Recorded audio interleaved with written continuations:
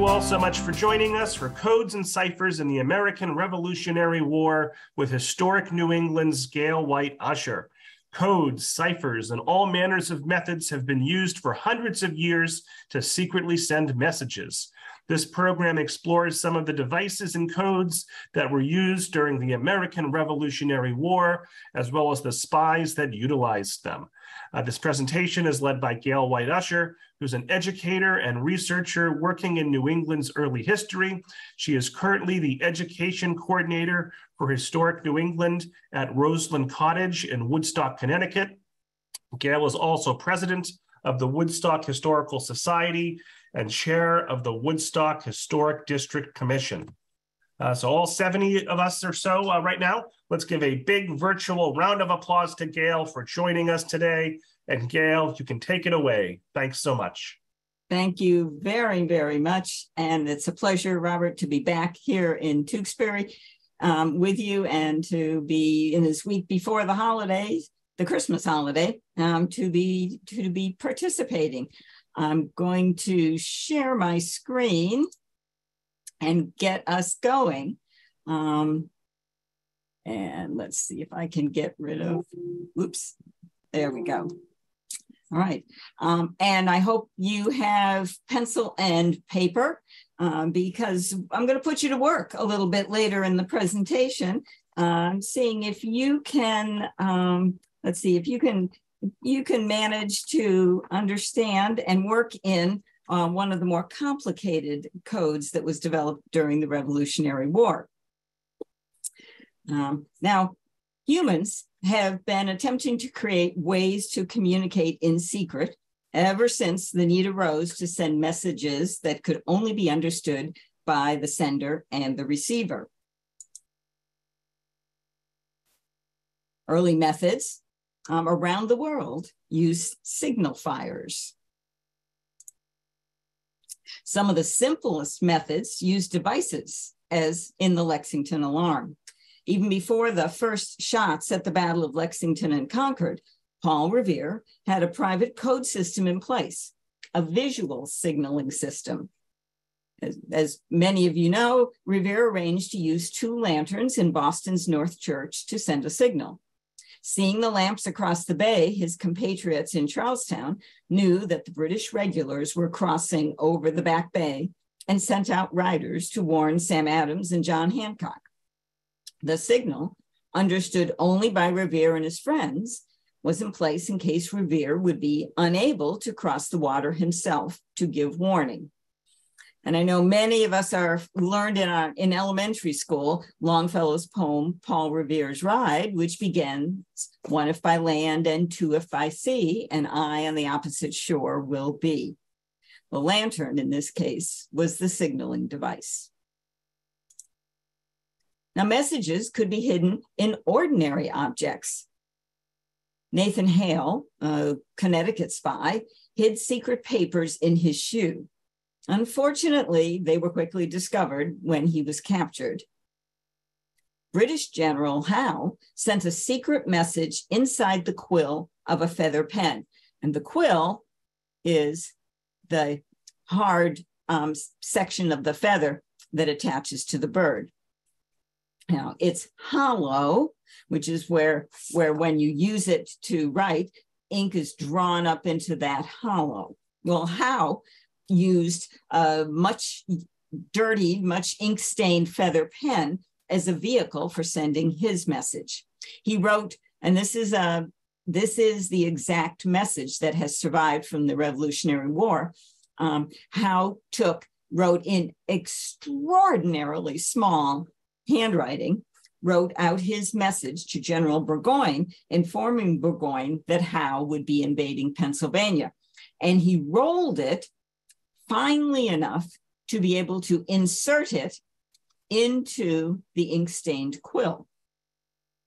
The tiny message was not easily detected. The ink on the outside of the quill pen completely obscured the message inside, and the message was safely delivered to Burgoyne.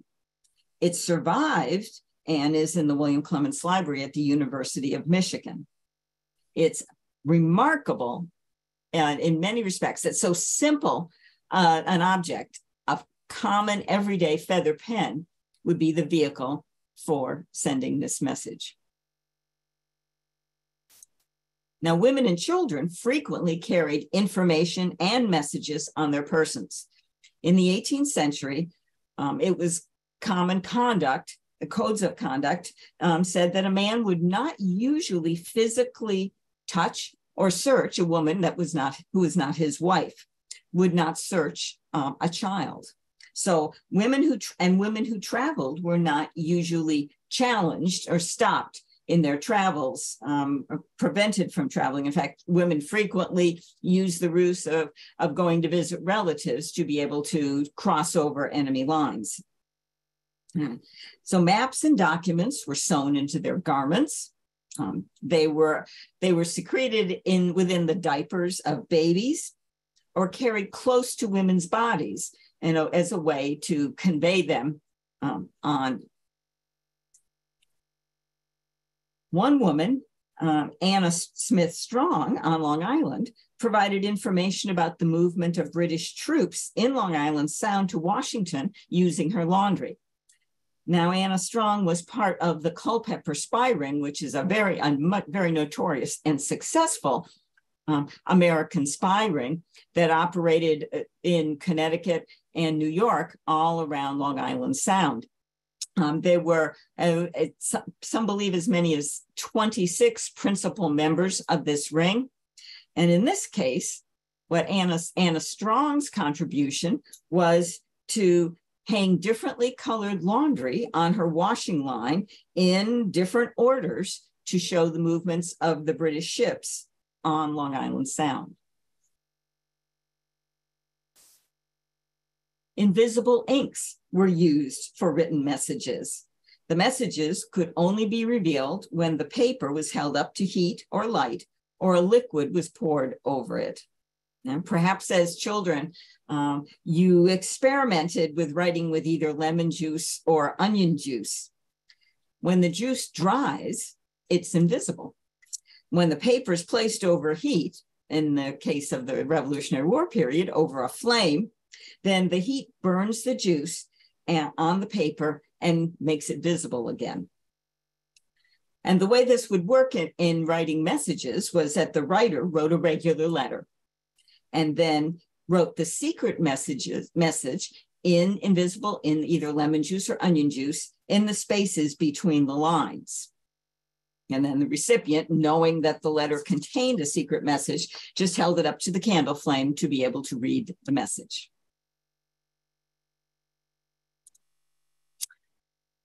Now, there were many devices that were used to obscure messages. Masks were one type of device that were very common during the Revolutionary War, used to hide messages.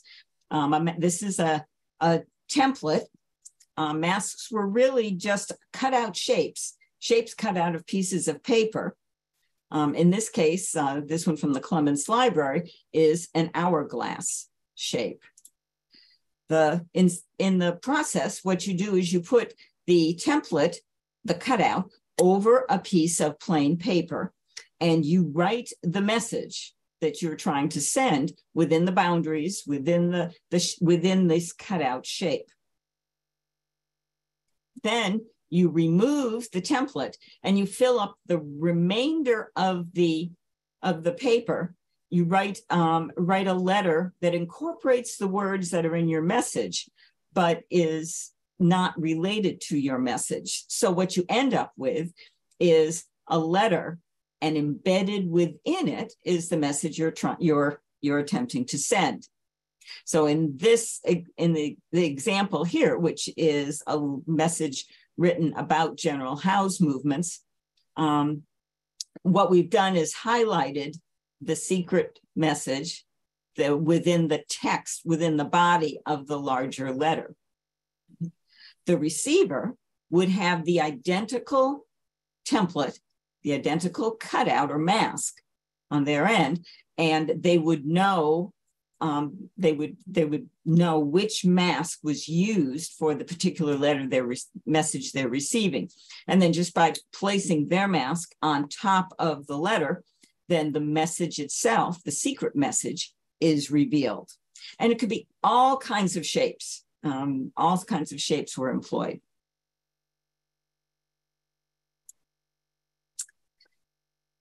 Now, ciphers and codes, cryptography, change messages into something unintelligible by the use of keys and lists. Ciphers rearrange letters or change individual letters into a different letter, a symbol, or a number based on a prearranged setting known as a key. Codes change entire words or phrases into other words, into number groups, or symbols, again, based on a key. To decrypt a secret message, the receiver needs access to the original key. That's critical. Without the key, you can't decode the message. So theoretically, someone who intercepts the message would not have the key and would therefore not be able to understand the message. Solving a message without a key, cryptanalysis, has been a science employed by people, governments, and groups for as long as cryptography has been used to make messages secret. At the beginning of the Revolutionary War, George Washington made up his own simple substitution code. He substituted symbols for letters of the alphabet. And he used it only for a short period of time. It's a simple substitution. There were no twists to it to make it a little more complicated. And so it was pretty quickly deciphered, especially when Washington sent text with a larger volume of text, a longer message, a longer letter. And so he had to abandon it because it was deciphered and began to try to develop more complicated codes to use for sending his messages secretly. Think of solving a substitution code as a little bit like Wordle.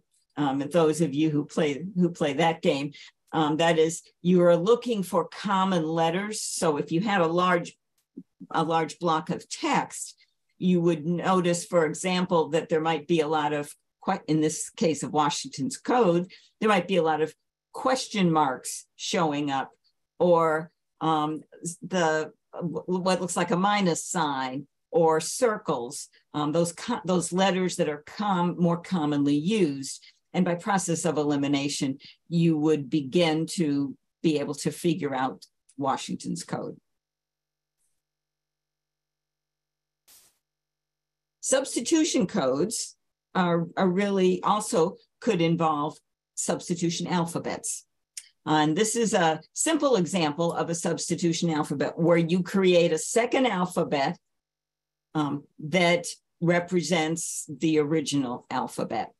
So in this case, what we've got is a regular A alphabet, A through Z, and we are substituting for it an alphabet that begins with the letter M. So A is represented by M, B becomes N, C, O, D, P. Simple substitution all the way around down to Z becoming L. So in the case of a simple word like river, then it's merely a matter of replacing each letter with its second alphabet's cognate. An R in this case, in the M alphabet is D, I in the M alphabet is U, V in the M alphabet is H, E is Q, and R again is D. So river, coded using the M alphabet, simple substitution, becomes DUHQD. And again, just like the case of Washington's simple symbol substitution code, this one is easily solved. You just need a large enough body of text to begin to identify commonly used letters. And in process of elimination, you're able to solve the particular code. Thomas Jefferson used a cipher, a wheel cipher. And a wheel cipher is an interesting device. The particular one that Jefferson used had up to 36 individual discs, and you can see these discs, and they're mounted on a spindle. And each disc has all of the letters of the alphabet on it. I'm going to move to a simpler version of Jefferson's wheel. Right? So each disc contains, in random order, all of the letters of the alphabet. To use the disc, the cipher wheel, to create a coded message, what you do is you take one line and you write your message. You pick the letters to write your message in English, using the regular alphabet. So what you end up with is one line that has an intelligible, readable message. All the other lines are just what appear to be just an amalgamation of letters, just a hodgepodge of letters. And you send the message you pick one of the lines that is not using the regular alphabet, and you send that message. The receiver has the same sized wheel, cipher wheel, and they set all of their rings, all the discs, to read the message that you sent, to create the line that you sent. And then they rotate the wheel until they come to a line that makes sense, that is readable, and that gives them the message. It was a good method. It was a good cryptography tool to encrypt a message.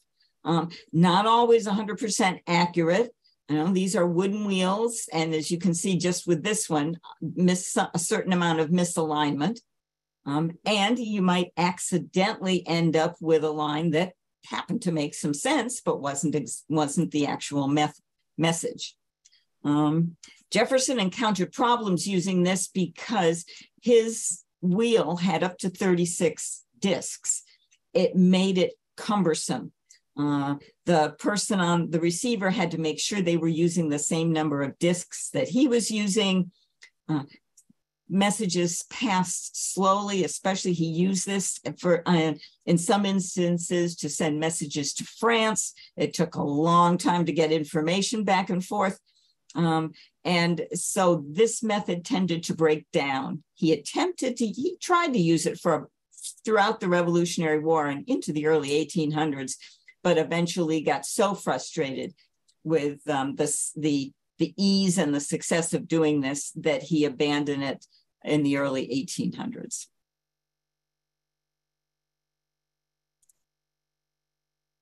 Now, George Washington, in his continuing attempts to create to create a code system that could not be solved, tasked James Lovell to create an unbreakable code system that the American troops could use and use consistently. And Lovell successfully created what we know as Lovell's Code. It was so good that it remained unbreakable until World War II. And this is a page from Lovell's code book. So Lovell's Code is a multiple substitution code with twists. It's not a straight substitution code. He threw a couple of extra variables in to make this very complicated code. It used a different code word every day to create a minimum of 2 alphabets used to encipher words. Then it used a combination of numbers to encrypt the enciphered letters in the message. The recipient needed to know the code word for the day that the message was created, in order to encipher the message. And they also needed to know how to use the code. One of Lovell's twists was that he changed the code words every single week. So they were never the same. So we're going to learn Lovell's code. Now, this is where you need your pencils and paper, and we will go through this bit by bit. And perhaps this is something that you'll have fun sharing with younger members of your family over the holidays. And Lovell, as an example, was a Massachusetts representative to Congress. So he just happened to have a really particular skill in cryptography. And Lovell's system was used when John Adams and Ben Franklin were corresponding back and with each other, and when they were corresponding back with George Washington. In Lovell's cipher, each correspondent is given the key word to use to turn the message into code and to decode the message. And again, as I said, that keyword is changed. That keyword is changed every day of the week, and the group of keywords for the week are changed weekly.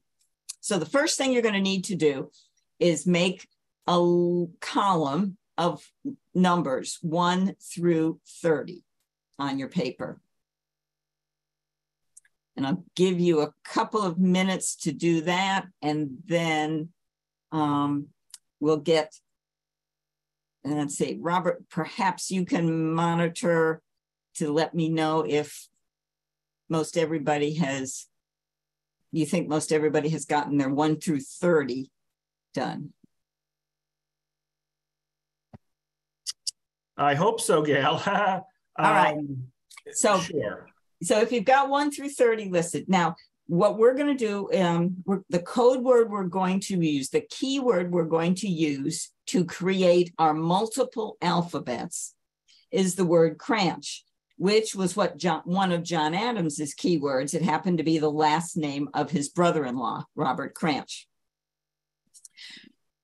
The reason we're doing, and so let's see, I'll back up. So we're going to create a C alphabet and an R alphabet, 2 substitution alphabets. The reason we are doing 30, the numbers 30, even though the alphabet contains 26 letters, Lovell added the ampersand, the and symbol, into his code. And he also added 3 blanks, 3 fake letters into his code.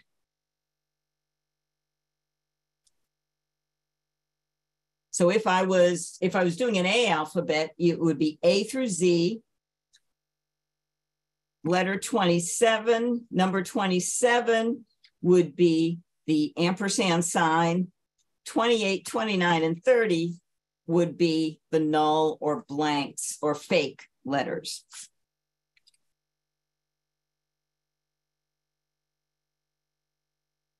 Next to number 1, you're going to create a C alphabet, and a C alphabet just begins with the letter C, goes straight in order all the way through to Z. So 1 is C, 2 is D, 3 is E, 4, F, all the way down. You should end up with number 24 corresponds to the letter Z.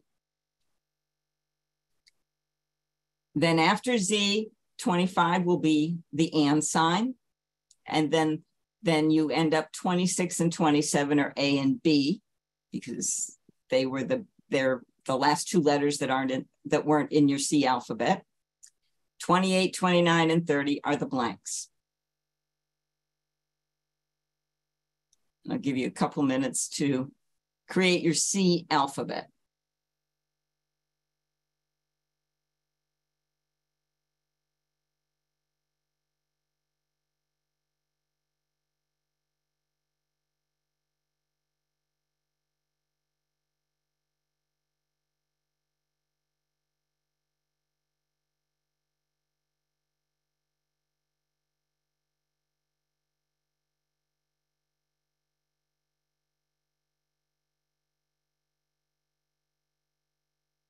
And if you've got your C alphabet done, then you're going to create next to it an alphabet that begins with R. This is the second letter of the keyword cranch. And so in this case, you start the alphabet not with A or C, you start the alphabet with R, go through Z. So number 9 corresponds to the letter Z, followed by the and sign at number 10, and then A, number 11, all the way through until you get to the last letter of your R alphabet, which is Q. Number 27, and then 28, 29, and 30, again, are blank, blank, blank. And the end result of all of this is you've got 3 columns, one numerical, 1 through 30. The second middle column is the C alphabet plus the and sign and 3 blanks. And the third column is the R alphabet with the and symbol and the 3 blanks.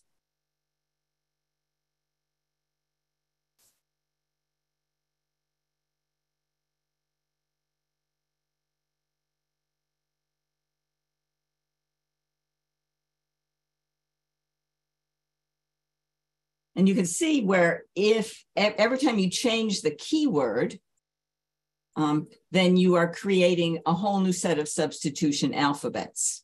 And so that's complicated enough. By changing the keyword every day, then your H message you send will be, even if you sent the same message every day, it would look different because you'd be using different alphabets. But Level took it, added more steps to this. Instead of sending a message in letters, each letter of his message was sent as the number, its number. So if he was sending a message that said, said call, for example, then he would start it with the number 1, and he was using the C alphabet, it would be 1, 26, 10, 10. Or if he was using the R alphabet, it would be 13, 11, 22, 22. But Lovell wasn't satisfied with that. Instead, what he decided to do was, this is his first real twist, that when he's writing a message in code, he takes the first letter of the message. So if we're using the word call, the first letter is going to be using the C alphabet. So in this case, the first letter with a number, its corresponding number would be 1. But the second letter of the of his message, he's going to draw from the second alphabet. In this case, the R alphabet. So the letter A, with the second letter in call, would be number 11. And for the third letter, L, he's going to go back and use the first alphabet, which puts it back at 10. And then the fourth letter is going to be the second alphabet, which makes it 22.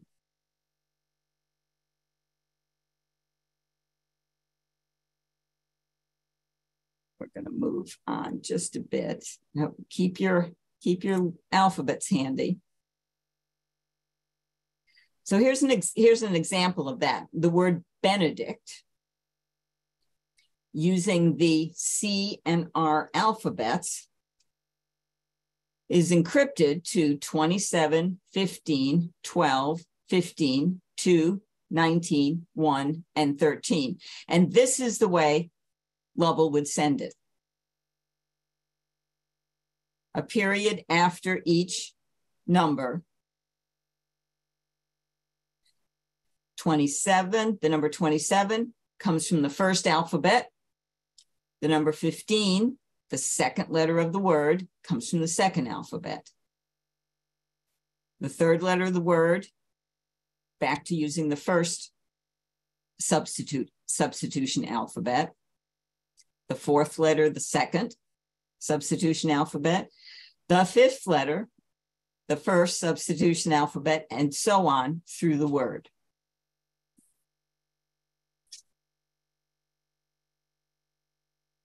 But Lovell still wasn't satisfied. He still feared that that could be hacked, to use a modern term, could be solved. So then Lovell added blanks to the word. And this is another option for enciphering the word Benedict.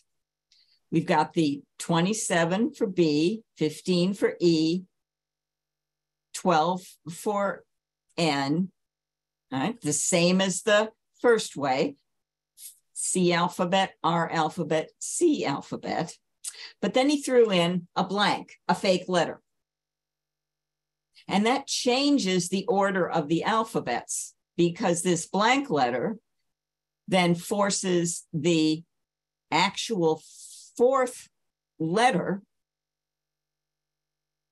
of the word to now come from the, I have to go back myself and check to make sure I'm right on this, from the first alphabet. It changes the order of the alphabets you're drawing from. And so it makes an entirely different code, encrypted word sequence, number sequence, just because you added the blank. And I'm going to pause here and let people ask questions.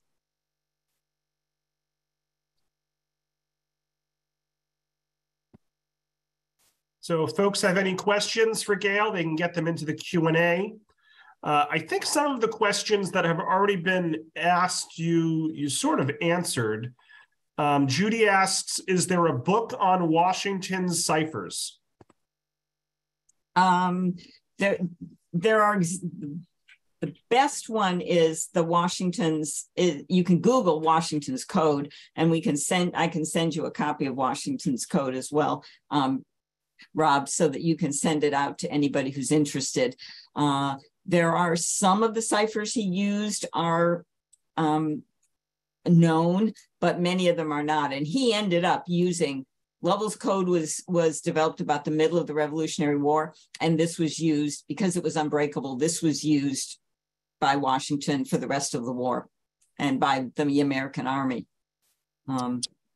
So what I wanted to do is give us a chance to do a little practice with this, just to see how you are with the code. So I'm going to go back to our alphabet and still. Gail, can I ask one more question though? I don't want to Sure. break your flow, but a couple people are asking a similar question. How did people know the code word? How did they know? And maybe you addressed this and I missed it, but how did they know what the, where to start the alphabet? So Lovell used books as a matter of fact, so everybody who was involved in this, who would be sending and receiving in this particular system, using this system, was given the same book. A reader, a psalm book, some phrases, a book with some of the chapters of the Bible, for example, a commonly available book.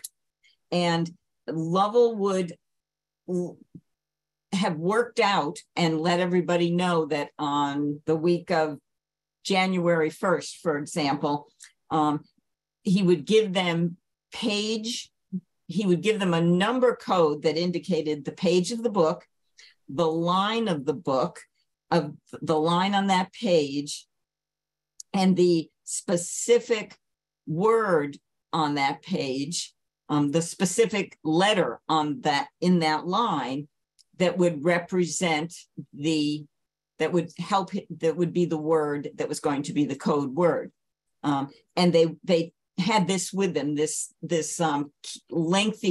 key that would provide them with the information that they would need for many weeks of what the code words were each week. And so in that way, they were all operating with the same information. Lovell didn't change or Washington didn't. They didn't randomly change. Their spy ring had all of the information up front when they went off. They all were operating under with the same information about what the week of January 1st, what the code word was going to be. And it was embedded within these books, the common books that they carried. So they would know what January 1st, for example, code word was, and then January 8th. And so different sequence of numbers pointed them to a specific word in a book that was going to be the code word. And all right, it was a really good system because it was complicated enough that it was not easy. Anybody intercepting messages would never, ever get consistency in it. Eva asks, were there ever times where the recipient failed to decode the message? Yes. You could lose the book. The page got wet that gave you the information about what the code word was. Yes, they were frequently times that recipients had either failed or had trouble decoding the messages. In fact, Adams and Ben Franklin both had trouble decoding messages, and they complained vigorously throughout the course of the Revolutionary War that they couldn't read their secret dispatches. So it was a consistent and common complaint. Lovell's specific spy ring seemed to, aside from losing a book or having a page get damaged, seemed to be able to keep up. But it was some of the diplomats like Adams and Franklin who were less experienced, perhaps, or had more on their minds, maybe we should say that, who had trouble. But they are both recorded as complaining vigorously about the difficulty of reading their dispatches. And I can imagine that they both assigned aides to have to deal with the encryption and decryption. So Gail, we'll do one more question, then we'll move on. And I promise we'll get to all the other questions at the end. Rochelle asks, wouldn't it be safer to alter the nulls locations as is done with the letters of the alphabet? We know that 28, 29, and 30 are always nulls. Isn't that a clue to the code breaker? It would be. Evidently, it wasn't. And you're right. It struck me as odd that Lovell consistently assigned the 28, 29, and 30 as nulls, but he did not change that. That was one of the consistencies in his code, and it's possible that over time, if one intercepted a large body of messages all encrypted with the same code alphabets, using the same key, that you would get that consistency, and you would decide to just negate, eliminate the 28, 29, and 30s, but you still left with alphabets that are changing on a daily basis. So evidently it was sophisticated and difficult enough that, as I said, it took the Enigma machine in World War II to crack the code. All right, Gail, we can move on to more fun and games. So this is just to give you a little bit of practice. I thought you might, pick a word, just pick a word. We'll take a word and just give you a chance to try and work it out. So a simple word like Cooper, COOPER is a good word to practice with, and are going to use the same C and R alphabets to turn the word Cooper into code. So just take a couple of minutes and see if if the workings of it make sense, because I want you all to be comfortable using these alphabets and then go out and wow your kids or your grandkids or your friends and neighbors with your ability to make complex codes. And Gail, you wanted us to bounce back and forth between the C and the R? Yes, you're going to use levels code and using the C and the R alphabets. Okay.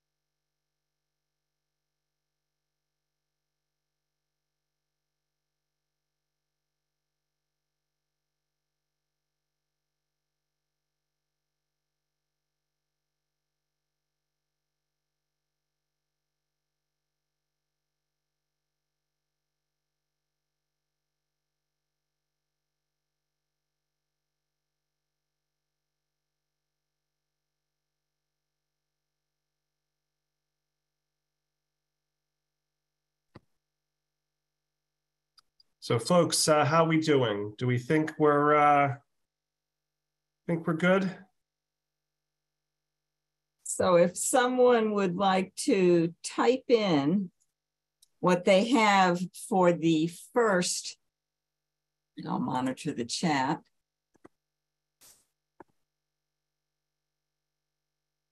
Someone would like to type in what they've got, 1, 25, 13, 26, 30. That is correct. 1, 25, 13, 26, 3, and 1 is correct. Straight substitution with a twist. Now, let's insert the null or blank in as the second letter in the word Cooper. So it would be C blank OOPER.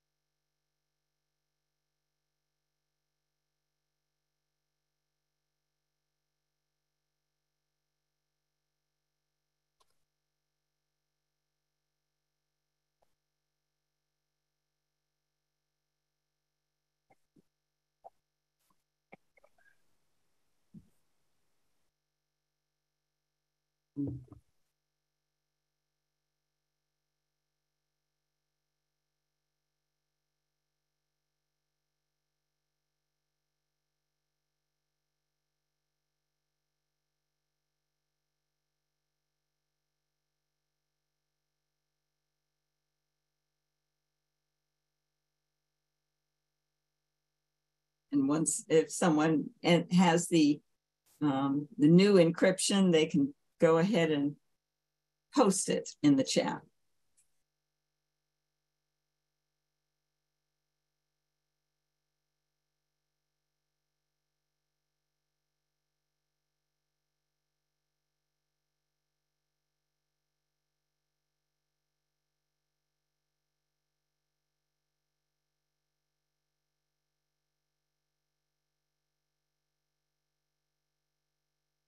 Jacqueline says 128, and it could be 29 or 30, 13, 25, 15, 15, 16.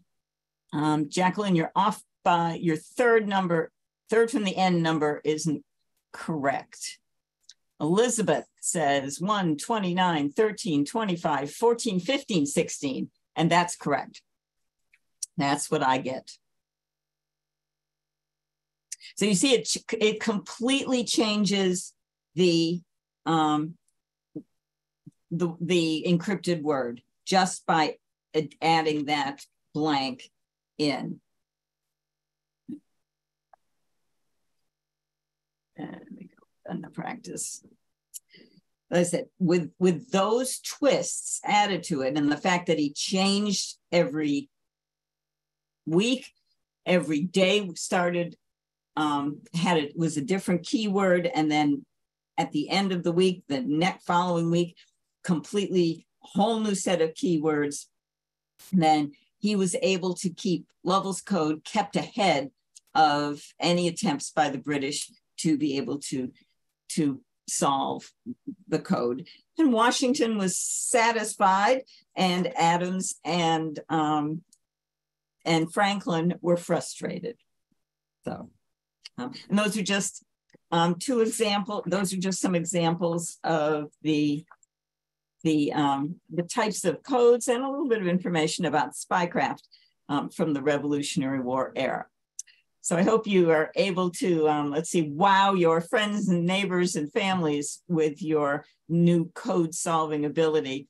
You know, by being able to manage Lovell's code, like as I said, you're working in a code that could not be solved until a machine solved it during World War II.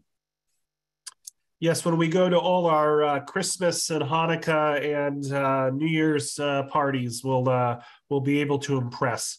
When they're looking to you for your party piece, you know, what can you do to wow your crowd? Well, you could wow the younger generation with Washington's code. That's always a pleaser. It's a simple, easy one.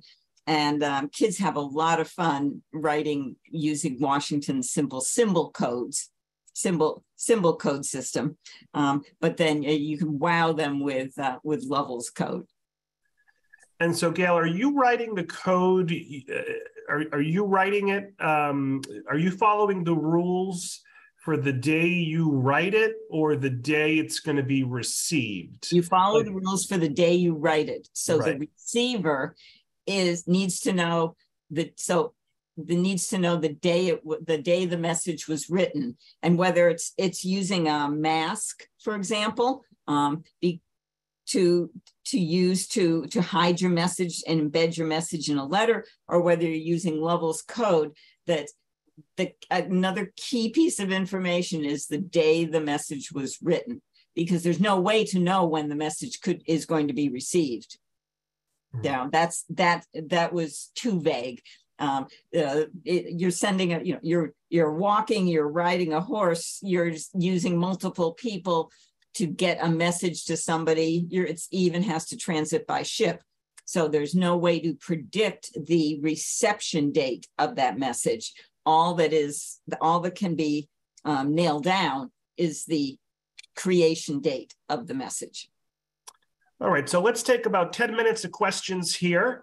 Mike says, Lavelle looks like what would be the 1930s rotor system, like the German Enigma or Japan Purple. Is this true? Yes, absolutely. Lovell's code was a handwritten way to do that. Yep. And JM asks, can you explain more about the Enigma machine that you've referenced several times? The Enigma machine is the Alan Turning's invention in encryption device that was developed in England in World War II. And I'm not an expert on that at all, but it's based on Civil War era enciphering wheels. And so that's something you can Google, the Civil War enciphering wheel, cipher disks, and which were ways, and a cipher wheel is a quick and handy way to turn a message into code. It's a handheld device.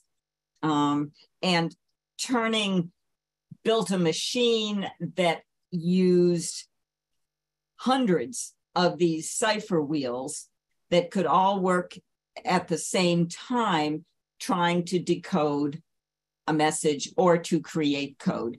And his goal initially was to create a machine, basically like our computers now, but create a machine that could solve a code.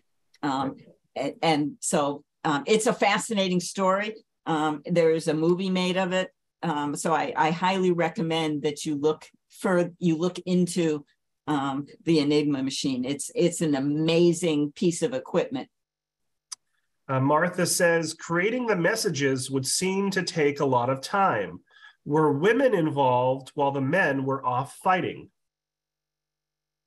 Spycraft was mainly a man's, in the 18th century, spycraft was mainly a man's job that fell to men. Women were engaged in it, but I don't have examples of women creating the codes. And war was a man's domain in the 18th century. Sue asks, are only the first two letters of the code word used? No, you could use more. For our purposes, we only use, it's easier for me to teach using just two, but you could use 4 letters and that would make it, or 5 letters, that it would just make it that much more complicated. And Jean asks again, what was the significance of the code word we use today? Was it an in-law's name or? Yes, it was the code. The word cranch was the last name of John Adams's brother-in-law.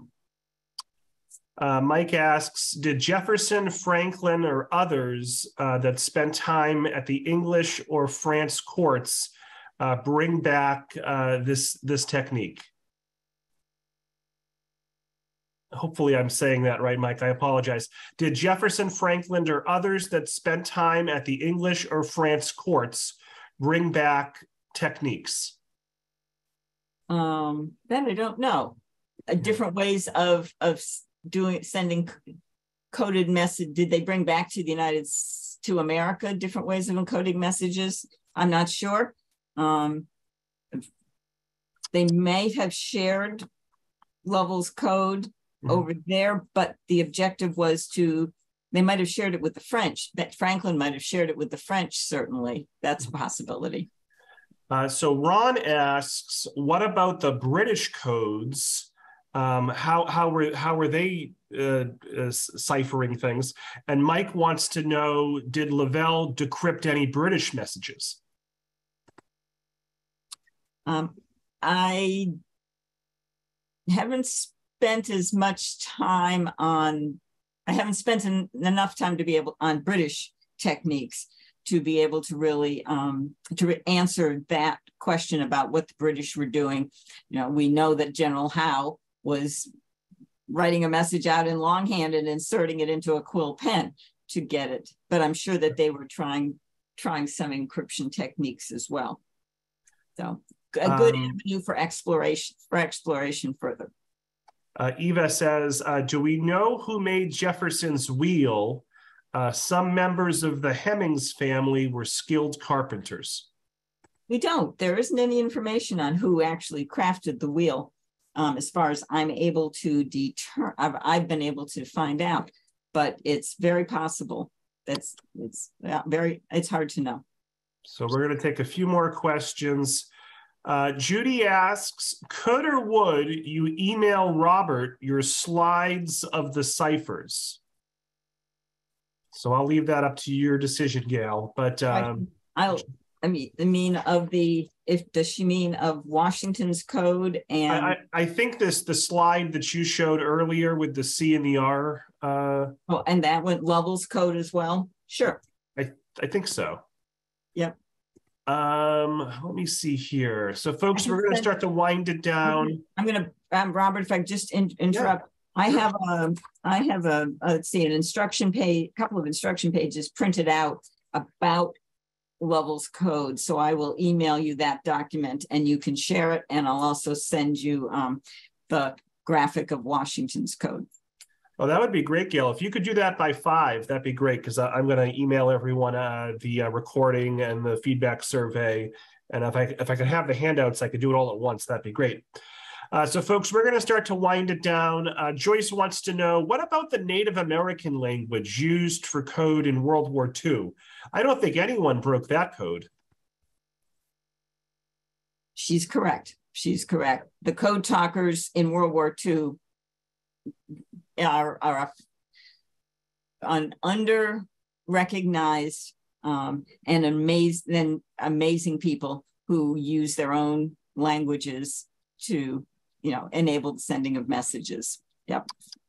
Martha wanted to know. I also want to make a correction that the Enigma machine was a German machine that was used to encrypt messages, and that what Turing did was create an allied machine that could decode the messages, that could solve the Enigma machine's encryptions.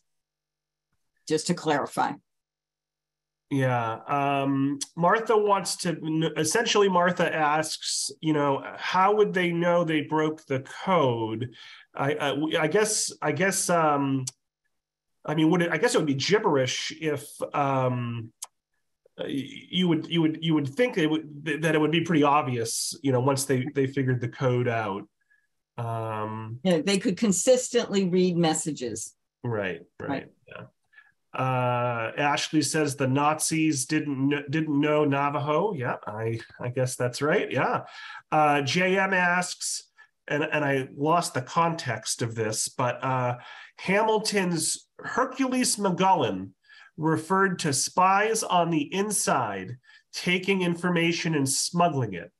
Are you familiar with that person? I am not, but everybody had spies. Both sides during the American Revolution had spies. They were good spies. They were successful spies on both sides.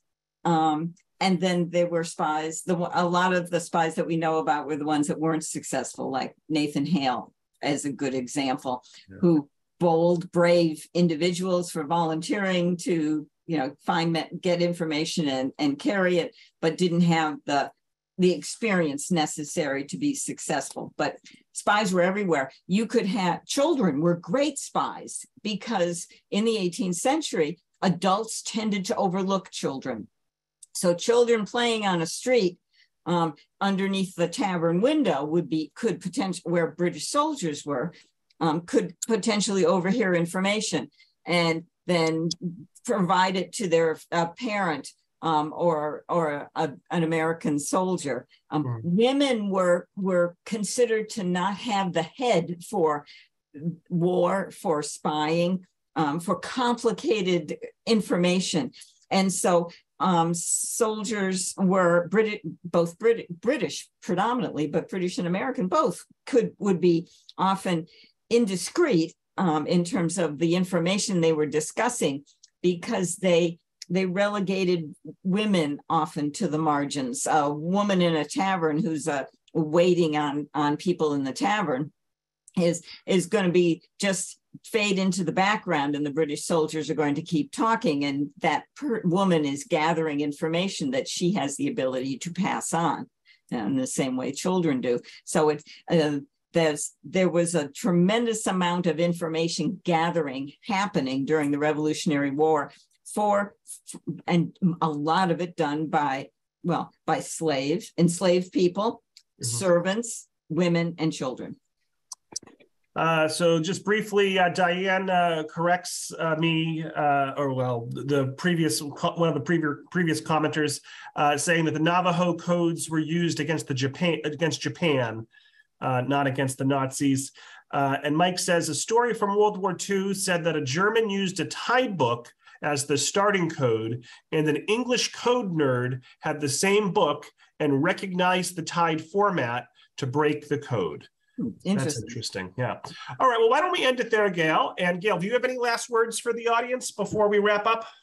No, other than it seems I'm really thrilled that this Revolutionary War codes program has sparked so much conversation about the use of codes and ciphers and spycraft in the in ensuing decades and ensuing centuries. So, you know, you go from the 18th century and we're ending up talking about World War II era and Civil War era. And just in terms of the concept of the science behind sending messages, it's a very fascinating topic.